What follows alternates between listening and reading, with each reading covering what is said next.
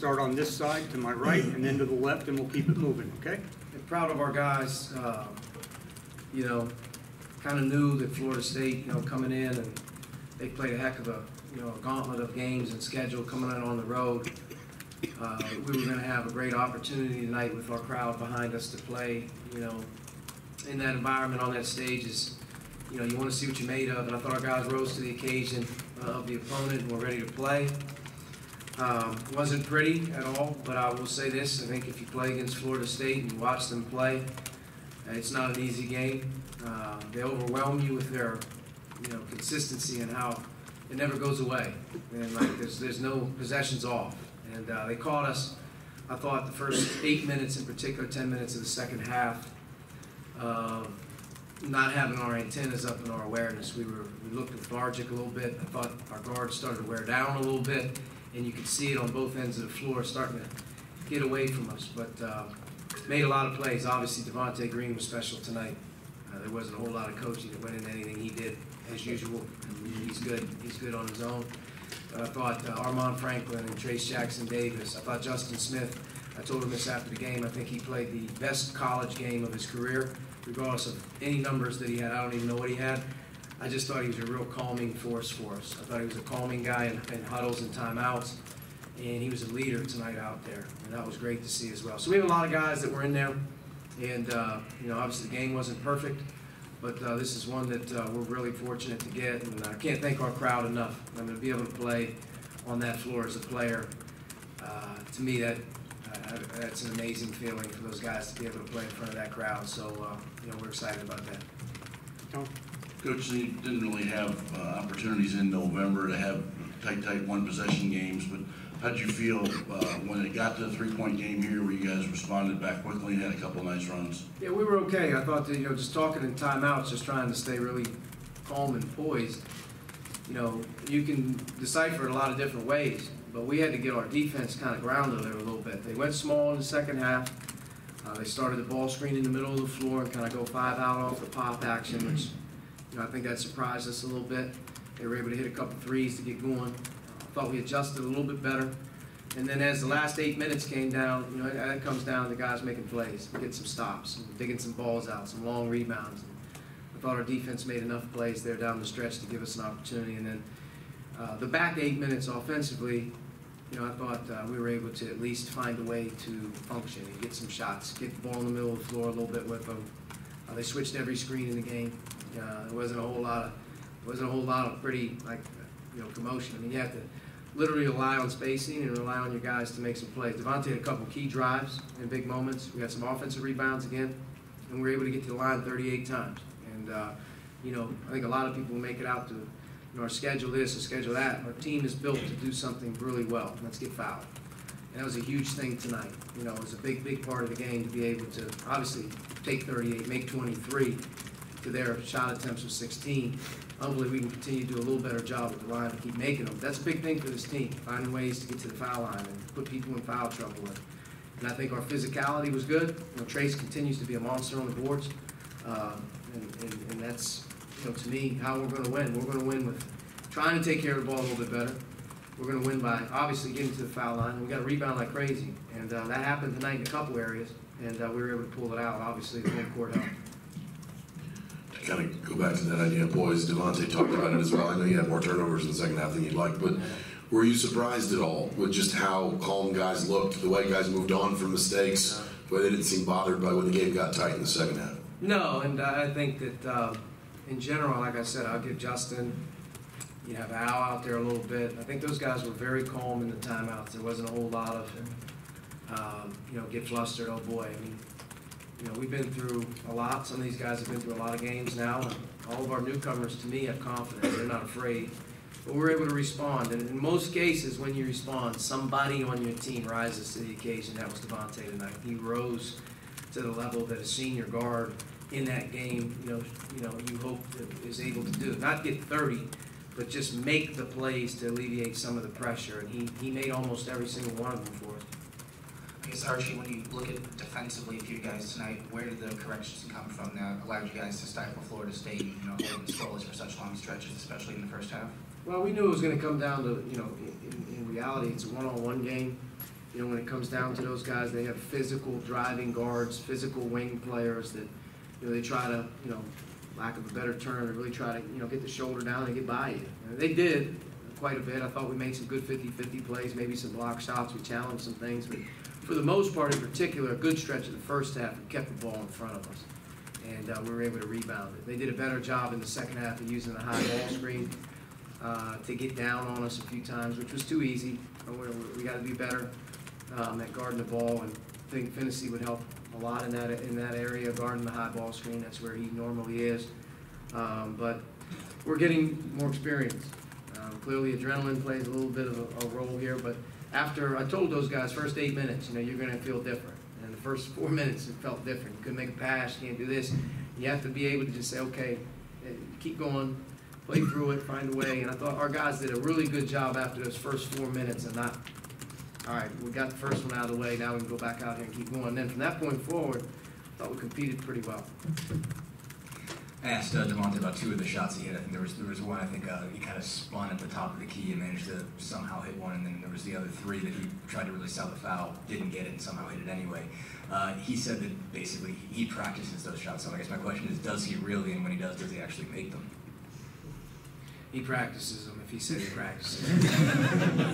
He doesn't practice them with me. There isn't any drill that you're going to do that. You know, but that's the gift of the game. You know what I mean? Sometimes it's not about it. It's about guys going out there playing. He made some plays tonight that I was just like, wow. You know, obviously you get taken back by, but there were also some plays that he made that he'd like to have back. He's got to, you know, be able to secure that ball for us in that type of game a little bit better, where it's just can't turn it over a few times. But that's the type of kind of guy he is. I mean, to be honest with you, those are the games he relishes, or those things when he can have the ball in his hands and make those kind of shots. Now, you know, you'll go to Wisconsin and it'll be a completely different feeling in Wisconsin, and you know he's got to be able to adjust to the next game. But he's playing well. I mean, he's a little bit hobbled right now, to be honest with you, but he stepped up tonight and he played as well as he's played all year long. And this is the kind of thing that we talked about in the off season with him. You know, he's got to be a playmaker for us. You're going to have to live with some of the stuff that he does, because he is gifted and he is talented and he can make shots, and you're going to need that kind of guy to do some of these things. And you've seen it a lot over college basketball the last few years. You know, guys emerge, they're seniors, they have great years. That's what we talked about with him. You know, he's got an opportunity right now on a good team, in my opinion. He's got a team that can get better too, but he's got a team that's a good team, and we can be a team that can play with a lot of heart this year. We have a lot of different guys I think can do things, but you know, he's sort of the head of the snake when the pressure's on, and he's going to have to be able to make some of those plays, and he knows that. We talked a lot about that in the off season. Coach, just going to follow up on that. When Devontae's answering the bell, like you talked about, pressure moments, and he's getting more points than minutes played, in your eyes, what's really going well over the course of the whole game for him? I think the ball's going in. I mean, just in general, Devontae's always been a guy I think that's wired to score. He values it. It's been something that, you know, we've struggled with him at times. That, you know, early in games, he doesn't make a few shots, or things go bad, you know, won't get down on himself. He knows this year he doesn't have a fear of things going back, because he's got to be out there, he's got to play. And he knows that, you know, some of the stuff we'll live with, some of the stuff we're trying to get him better at times. You know, I think Rob can obviously take the load off of him and Al's back here a little bit, you know, where they can get off the ball a little bit. But to me, Devontae's at his best, obviously, you know, I think when he's scoring. I think when he scores, then he starts to play the game, you know, a lot better. He started breaking the press in the first half. He starts to get the bigs involved behind the basket. You know, he makes a couple, you know, drive to kick plays for other guys, and you know, he was good tonight, man. I mean, he really was. Great. Same topic, Archie, but let's get more precise about this one. In the second half, he had a stretch there where he was the best player on both teams, actually. Yeah. What was that like? You want to leave him in, but he's killing you, but he's also killing them. It's a good question. He was the best player on the floor tonight, without question. I mean, he dominated the game in a lot of different ways. But there are just those times when he's got to let go of the ball. You know, it's the first open pass at times, especially against the pressure teams. You know, when you start over dribbling, then it gets crazy. And, you know, he had a couple there in the second half. The post feed to Trace was one. You know, he's got to be able to trust that he can get rid of it and get it back at times. But, you know, sometimes I think it's staff to be like, it's feast or famine type of thing. But to me, he's got to he's got to feast. I mean, he's got to be out there. I mean, he really does in the big games. And you're going to live with some mistakes, like I said, especially some of the ones that are out of aggression. But there's some things in situational basketball, time and score, slow down the game a little bit. Things are getting crazy. Those are the ones you wish you could take one or two of them back for them. Think the game just a little bit more for them. But we're not going to worry about that. We need his confidence. And, at the end of the day, he's a character. He really is. Yes, you've kind of touched on this in different places, but with so many newcomers and people in larger roles in this team compared to last season, what did you guys prove about yourself in your first big game with so many opponents not of Florida State's caliber beforehand? I think that's the thing. This wasn't the first big game. For a lot of these guys, the first game was the big game. Every game that we've played, to this date has been a big game. I think they're all learning. They're all trying to do well. There's a lot of different guys searching for their niche on the team. And I think this was the opportunity to put all the individual stuff, and we haven't had much of it, out the window, because this is the one you want to win. This is like all eyes are on you, and you want to show that you belong. And I thought our team showed that they belonged tonight. There was a lot of guys that went in there and made mistakes, but there was a lot of guys that went in there and did some good things that probably didn't show on the stat sheet. You have Armand and Trace as true freshmen. Joe Brunk, Joey's playing his first year here. That's not easy. And then you have Jerome, who's basically a true freshman, running around out there. Race was hurt, didn't play all year last year. Basically, he's in there playing. Demezy's in there as a sophomore, playing. Duran couldn't get on track tonight, but eventually he's going to get back. Right? That's the quest for this team, is to have the strength in numbers and the development of winning. It means more than anything that's going on. And I think, if you want to be a part of something like this tonight, stay with it, because I think that's the group that we have right now. That's been the group that we've talked about very early, before we started the season, how we had to play, how we're going to have to do it, and at the end of the day, there can't be any compromise on that. And I think they know that, and that's not going to change.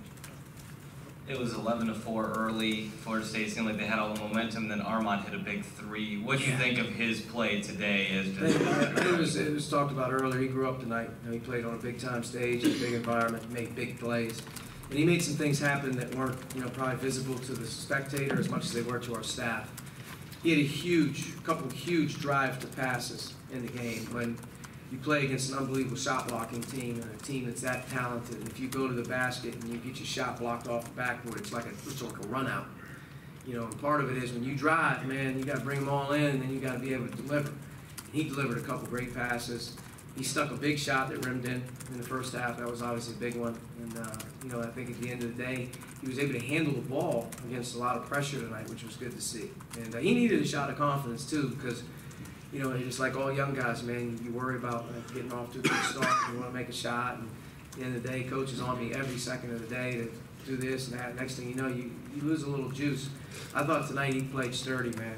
He showed some calmness to him, competed. And it should be something that he looks at all the way down the line, and says to myself, I belong out there. I've got to keep working to get better, but I belong out there.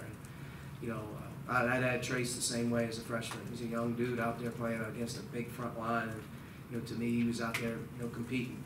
And that's the fun thing is to see these guys so early in their careers having an impact. Saw Finney pregame in a boot. Is that a new injury or something he's been kind of dealing with? Yeah, Rob was back at practice yesterday, and looked great. He did. He looked great, and then he turned his ankle playing a one-on-one drill, which inevitably is a little bit of bad luck for him. Probably, maybe could have got in there tonight. Definitely would have probably been ready to move into maybe this weekend or next week. This ankle's going to slow him down just a little bit, but good spirits otherwise, and he's looked good. So, hopefully now we just got to get through this ankle and get him back, and whatever it is we get him back, obviously we become a little bit better, in my opinion. Last question, Zach. Got another guy that it felt like maybe got a little bit of a confidence boost. DeMacy had some moments where it felt like defensively things were really kind of clicking into place for him. He was ready to play. I mean, I knew he was ready to play on Sunday. I knew he was ready to play on Sunday. He worked out on Sunday for a good 30, 40 minutes. I mean, no one was more excited for him to be in the gym at 4 o'clock on a Sunday afternoon. And he was ready to play. I mean, he was excited. And he brought the physicality that we needed. In this type of game, with that type of size on the perimeter, you're not going to be able to get away with 3 small people out there. Yet for him to be able to do his 20 minutes, and he guarded, to me, he guarded a lot of good players. He hung in there. He used his sturdy frame. He was able to really, hang in there for us, which is that's what he's been doing. He's getting more comfortable. Jerome's the same way. Jerome just is basically brand new as well. He's trying to find his way as well. Once he gets in there and gets a little more experience, I can see where we can play small and do some things with those guys out there. But Demise can shoot, and he's a good shooter. He's really shooting the ball well for us every day in practice. It was good to see him stick that last one, to be able to knock that last one down. That was a big shot for our team in general, because he can shoot the ball for us. So he's another added guy out there that I think helps stretch the floor a little bit. All right, Coach, thank you. Thank you.